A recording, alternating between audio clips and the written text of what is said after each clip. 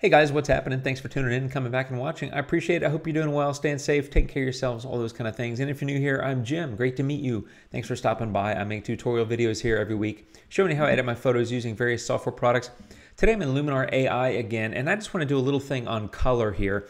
And that's because, just like in Luminar 4, in my opinion, one of the most outstanding features of Luminar AI is that you can control color so well and do so much with it and have such an impact on it.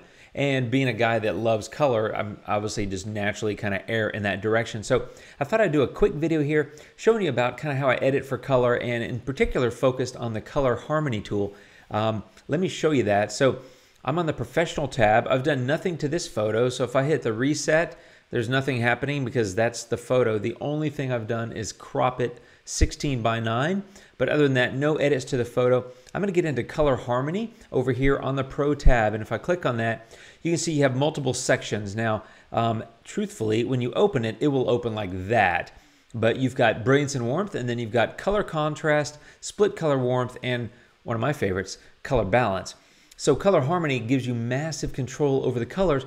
So brilliance and warmth, as the name implies, you can increase the brilliance, which to me is kind of a little bit like vibrance. It's making the colors kind of pop a little bit. And here, being a sunset, I want to add some warmth, so I'll drag that to the right. Whereas if I go to the left, you'll see it gets really blue, which actually looks kind of cool in its own way. But I'm going to go to the right, go a little warmer there. And then I'm going to use color contrast. I'm, in fact, going to use all four of these in this quick demo. Color contrast, basically, as the name implies, it will create contrast between two colors. And so the contrast is one color will get lighter and one color will get darker. So you have to drag the amount before the hue slider will turn on, but it's set on red, which is like obviously the warmer tones. So if I drag this to the right, look what's happening to the warmer tones. I don't know if you can tell. The warmer tones basically kind of get a little bit lighter, but the opposite of that, which would be the cooler tones, get darker. So what happens is whichever hue you choose, that hue basically gets a little bit brighter, and the opposite on the color spectrum gets darker. So here, the opposite of this warm is the cool, or the blues, and they're getting darker, as you can see, right? So now I'm just going to put that at 100 just to show you the difference. If I go over here to the blues, that looks terrible, of course, because what happened was the blues got totally blown out because they got brighter and the warm colors got darker. So it works well on some photos. It's not something I would use every time, but in this case, I can do this because I've got a nice little pop of blues, and I kind of want to darken those because I'm creating overall a little bit of contrast in the photo between the colors, so that's helping me. Next up, split color warmth. You have warm and cool, and basically you can increase or decrease the warmer or cooler colors. So in this case, I want to bump up the warmer colors, and I actually might take the cooler colors a little bit. No, actually, you know what? I'm going to leave the cooler one because I'm going to show you something else here in a second. So I basically just bumped up the warmer colors, and if I go like that, you can see it gets pretty over the top. Just like with any sliders in any program, be careful how far you go, just because when you're stacking color edit on color edit on color edit, etc., you can really get a really kind of cartoonish, what I used to call clown vomit, right? Like every color is super saturated. So just be careful. And then I get into highlights. I get into color balance, one of my favorites. But what it does, if you click on this menu, you have shadows, midtones, and highlights. So you just click on one of those, and you have the ability to choose a color for the specific shadow. So what I want to do is I want to create a little bit more blue.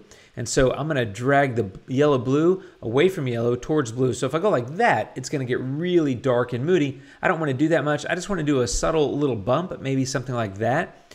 And that's why up here I said I didn't want to drag the cool colors to the cooler, because I'm basically doing a very similar thing here with the shadows.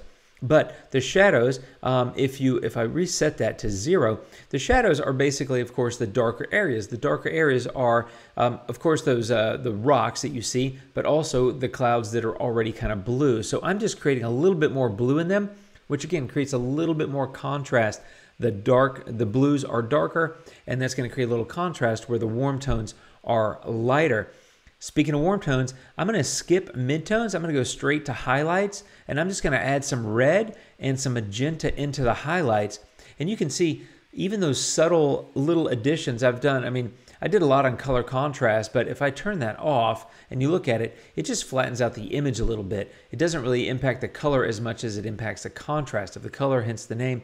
So I'm going to pull that back. I think it was at 45, but if you look, I mean, I did 32 on brilliance, but 15 here, 12 there on the highlights, and the shadows, I think I did, 10. So pretty minor.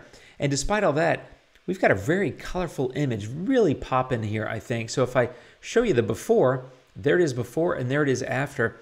Now keep in mind, I've done nothing else to the photo that I would often do to accentuate colors. Those things include using the light tool, using golden hour, using split toning, things like that. All I've done is color harmony, and that took me from a photo that actually in real life was quite beautiful, but the color was fairly lost and flat, and there you go, there it is, much more vibrant. And now you could come in and do lots of things. Like in the light tool, I might say pull down the highlights. Whoa, I'm sorry, that's exposure. I knew that looked wrong.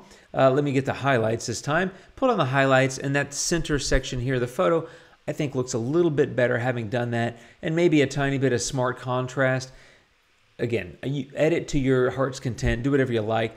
All my point here was I didn't do anything else with temperature or tint. I didn't do anything with color. I didn't do anything with golden hour over there. All I did for color was right here in color harmony, and it was super impactful on the photo.